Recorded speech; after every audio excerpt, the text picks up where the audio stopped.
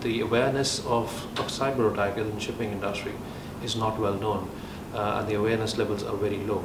People do not understand at the moment this threat could be very real and could end up causing the industry large losses. Electronic navigation is something which is causing a bit of a concern to our industry. We have seen in the last decade a lot of accidents where over-reliance on navigation equipment has been the key cause for such accidents. For example, over-reliance on just AIS and not looking out of the window and actually seeing the situation visually, which is still, there is no substitute to traditional navigational equipment. Now, training standards that we've had in this industry are governed by IMO's STCW code, which is Standards of Training, Certification and Watchkeeping, which provides a basic minimum framework.